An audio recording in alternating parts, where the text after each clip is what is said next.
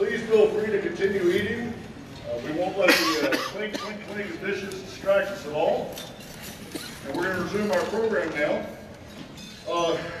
We think a lot about the future. We've been talking a little bit about the college, and we've been using a phrase saying it's grow time. Now, many of you may not know where we got that phrase. We hired this guy from Ohio. Why, we don't know. But he comes in, he's a Seinfeld nut. And there's the mantle bombs. When they wrote Seinfeld, they'd always want to fight and say, it's go time, it's go time. So we stole that and said, no, it's grow time. So we kind of like knowing where it comes from, and Tom, I'm just teasing you, did a great job coming up with that ridiculous slogan. But it is grow time. 82 people a day move into Collin County. 82 people a day. You can tell if you're on the roads at all. So we've got three campuses, three major campuses today in Plano, McKinney, and Frisco, and several other smaller locations. But it's not going to be three campuses and four other smaller locations for long. By 2020, we will open, by fall of 2020, a major campus in Wiley, Texas, able to serve 7,500 students. And that same fall, we'll open a technical campus in Allen, just down the road, able to serve a little over 7,000 students. I know that Scott Niven is here, the superintendent from Allen. Scott, where are you? Just shout out, Scott, because I can't see. There he is. We have an incredible partnership with Allen ISD.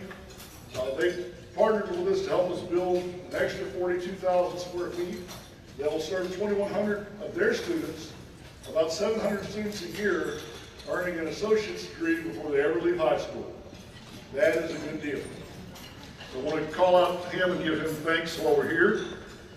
So by 2021, we're going to have 7 fully functional campuses, including another one in Salina for about 2,200 students, and another one in Farmersville for about 1,200 students. 7 full campuses, plus the Public Safety Training Center in McKinney for police and fire academies, plus the Collin Higher Education Center right in McKinney, Texas, where 5 universities are partnered to offer bachelor's, master's, and doctorates. Do you know which university in Collin County is the largest, the longest serving, and the most students? How about 4,000 students between those 5 universities at Collin's Higher Education Center, which has been up and running for 8 years? Folks, there are opportunities all around us, and they're getting more and more and more. This year, that grow time that I was talking about earlier, it's already here. This semester alone, we grew 6.6%, adding over 2,000 students in a time when full employment is the rule of the day. Folks, that's just incredible. And a lot of you in this room helped make that happen, so thank you.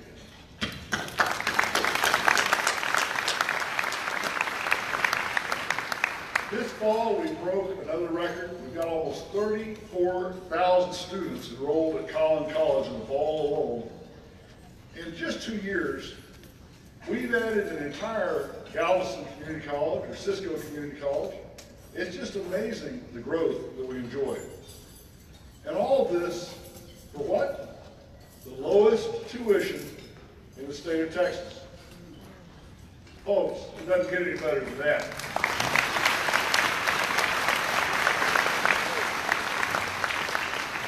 The growth isn't just about numbers, it's also about the mind. And I'm not talking about a 3-day marathon on a fortnight. That's not what I'm talking about. Growth, and for those of you that didn't laugh, that's a video game. That's still, when you're supposed to be studying, students, what are you really doing? Fortnite. I know. I played it just one time. It was a little too complex for me.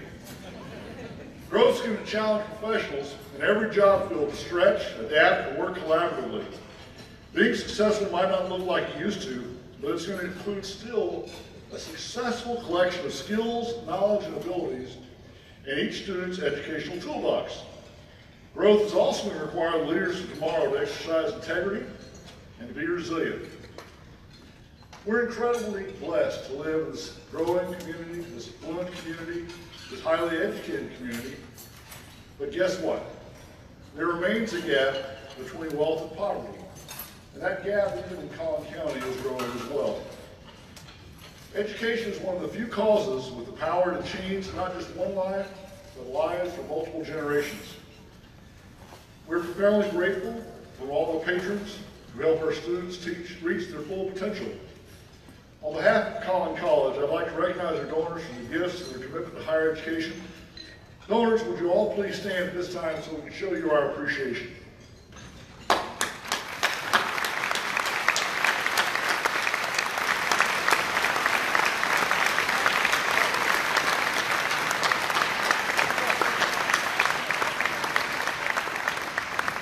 While you're standing, empty your pockets. No, I'm just teasing.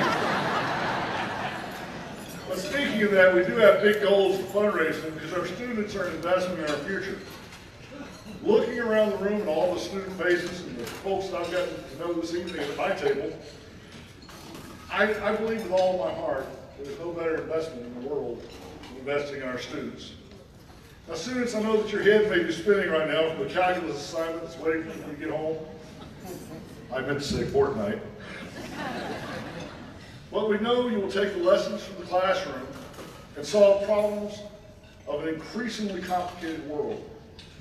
We believe in you, and you're joined by more than 500,000 alumni. In 33 years, 500,000 students, more than 500,000, have gone through Collin College. Thank you for choosing Collin College, which I believe is the starting point for your brighter future. We're glad to have you. At this time, I'd like to invite Ms. Tammy McSwain, the chair of the Collin College Foundation Board of Directors, to come forward for remarks on behalf of the foundation.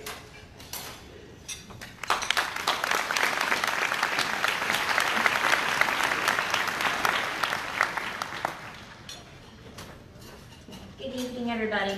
It is my pleasure to begin the presentation of the 2018 scholarship class. This evening we'll recognize our students by groups. So students, when I announce your group, which is listed on your name tag and in the program, please stand to be recognized. First, the Board of Trustees Scholars. The Collin College Board of Trustees is committed to providing opportunities for students to pursue academic excellence. These scholarships honor the board's service and commitment. Will the students who received the Board of Trustees scholarships please stand and be recognized.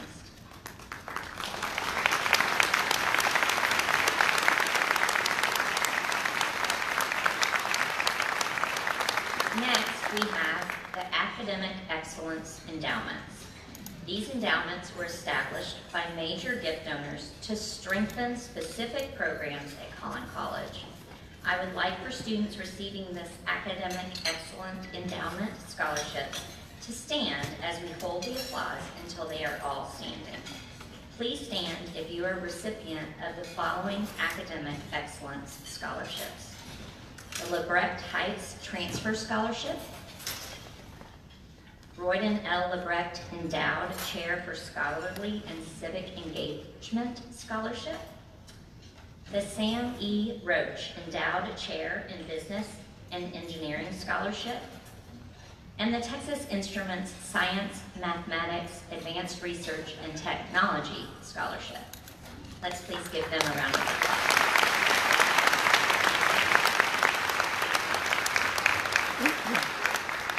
Now, we would like to acknowledge a special group of Collin College faculty.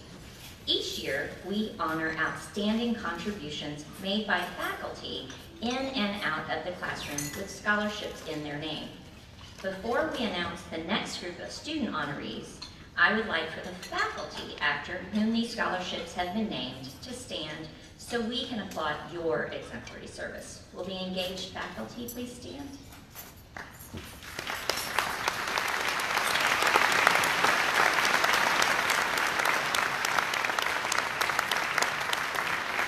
Now, will the student honorees for the named faculty scholarships please stand as well and be recognized?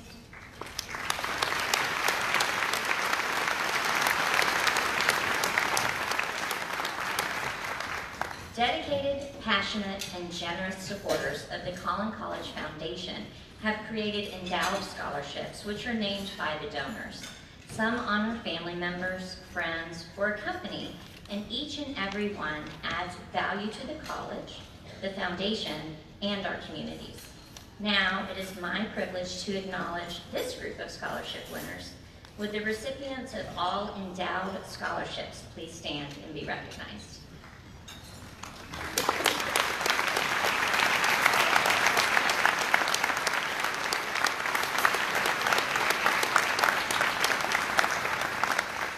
Throughout the year, the foundation works with individual donors, organizations, and companies to support academic excellence through generous annual scholarships that bear the name of the donor or designee. Would the students receiving annual scholarships please stand and be recognized?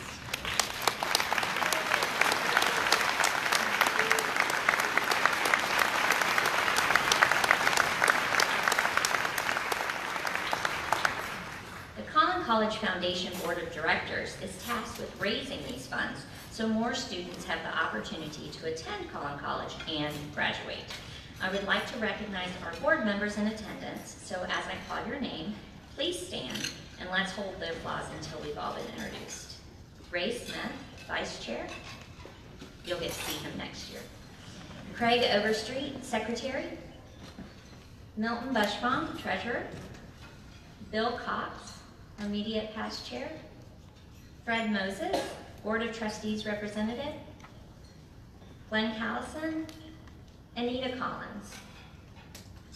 Steve Ewing, Matt Ford, Matthew Foster, Mayor Masso, Dr. Neil Matkin, Dr. Raj Menon, Fred Montes, Kim Moore, Jim Orr, Shep Stahl, and Keith Wright. Please join me in thanking them for their service.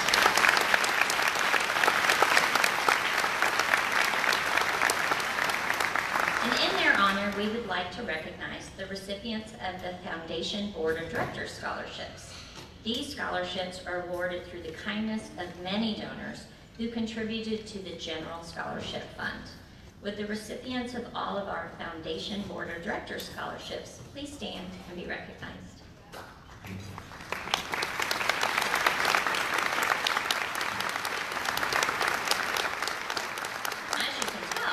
Takes a big team to make all this happen, so thank you for supporting all of our students. This year, we were very fortunate to be able to select 2 winners of the LeBrecht Heights Transfer Scholarship for 2018, Tiffany Paige Carter and Linda Vasquez. Ladies, will you please stand so we can give you a round of applause?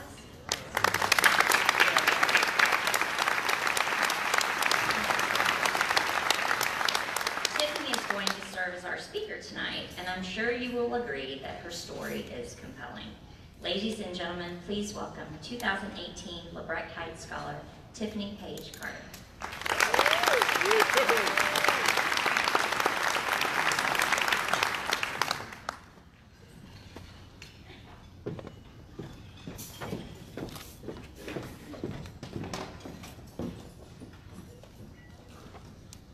Hi everyone, my name is Tiffany Paige Carter, and I'm very honored to have the opportunity to speak to all of you this evening. As one of the Collin College LeBrecht Heights Family Transfer Scholarship recipients, I've been asked to speak about my journey to becoming a member of the Collin College Pride. With that said, I would first and foremost like to extend my most sincere gratitude to the many generous Collin College Foundation donors and Collin faculty that work to provide amazing opportunities like this one to the students of Collin College. So a little about my journey to becoming Collin alumni.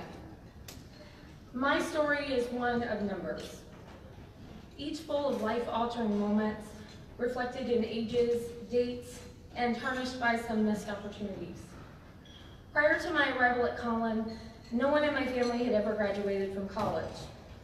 In fact, my mother was a teen mom at 16 and never graduated from high school. By 23, she had 4 little girls, was an amazing stay-at-home mom, and my dad, only a year older, was working as a mailman and a music and youth minister.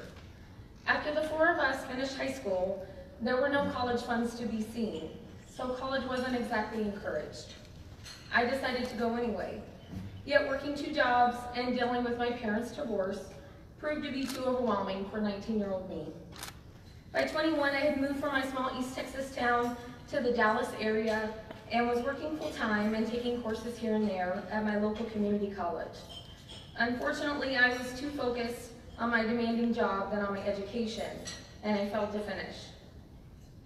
At age 25, my husband and I found out that we were expecting our first child. And on March 4th, 2008, our Sam was born. As the months passed, we noticed that our perfect little boy was also our silent little boy.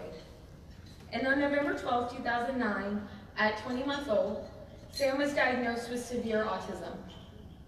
Life as we knew it stopped, and our journey as the parents of a child with special needs began.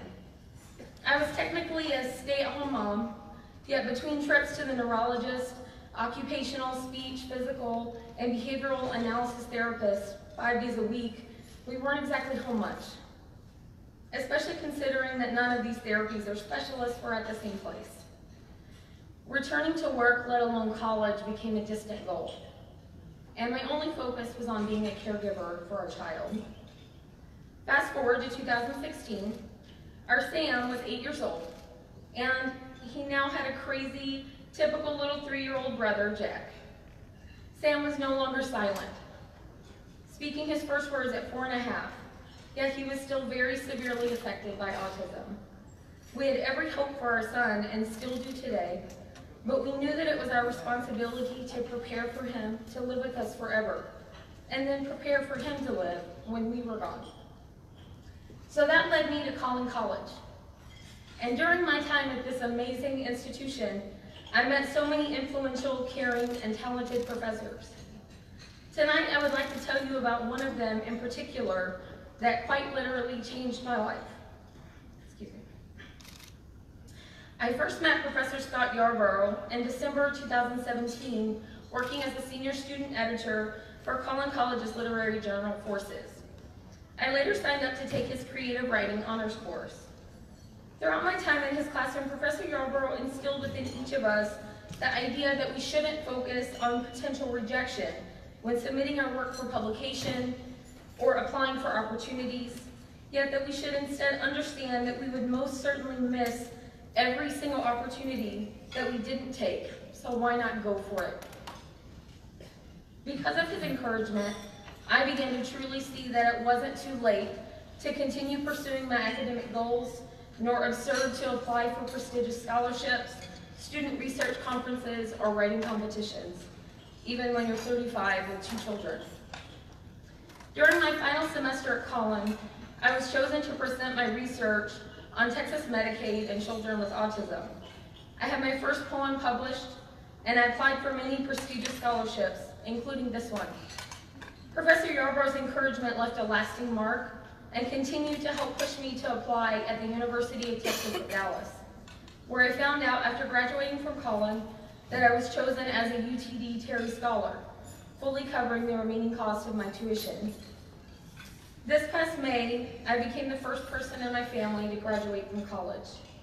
With the help of this amazing gift from the College Foundation, I will also become the first person in my family to attain a Bachelor of Arts degree with a major in arts, technology, and emerging communication, and a minor in psychology.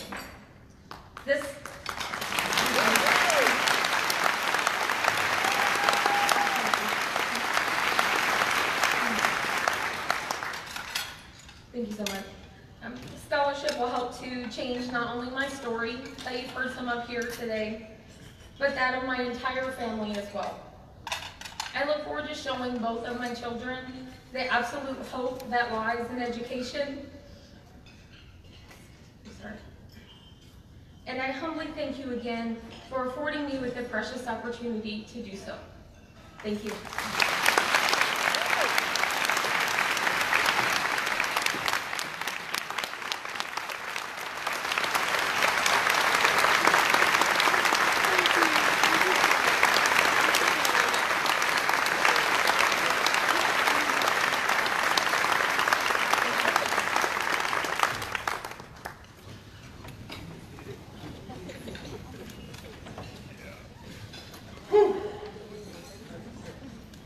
I have the privilege every year of sitting with the student speaker who's coming to speak to us.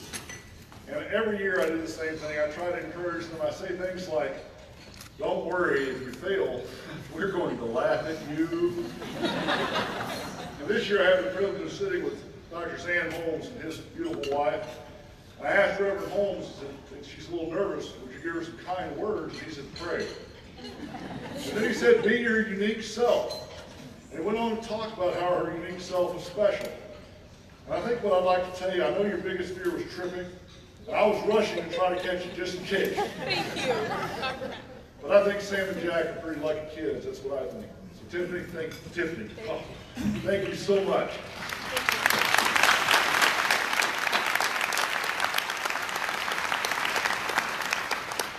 Folks, the late Steve Jobs of Apple fame was famous for having a keynote where he would say, and just one more thing.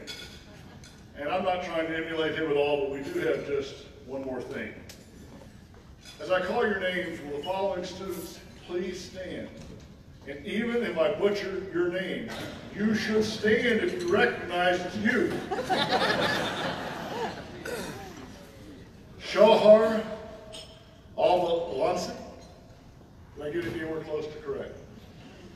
Molly Brown,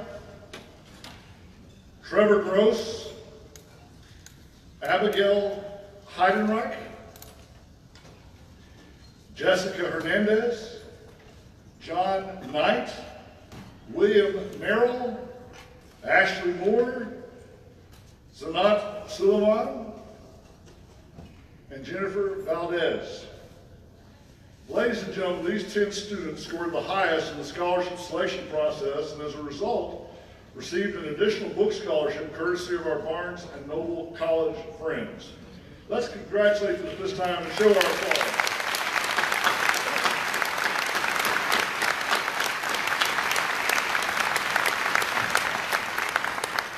Thank you to Barnes and Nobles. We're appreciative of your support as always. It's been a great partnership. Students, we truly believe in your potential, and we look forward to seeing your leadership in your chosen fields here at Collin and beyond. We're very proud to have you at Collin College.